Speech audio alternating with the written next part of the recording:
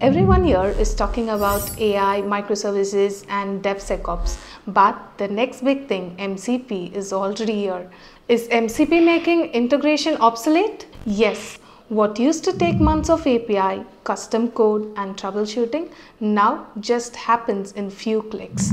MCP replaces Spritle integration with composable modules. You don't have to build features, you just have to plug them in. Is this the end of traditional SDL? No, not entirely. The way we build software is completely changing. With MCP, teams don't have to plan and create or write code from scratch. They just have to set things up and get going.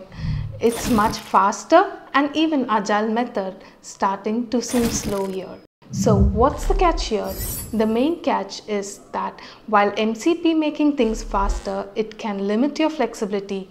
You might get stuck with one vendor, not fully understanding how things work behind the scenes, and lose some control over your own product. So, adapting and excelling in the new world is the future. It favors those who embrace changes and clear mindset and smart approach.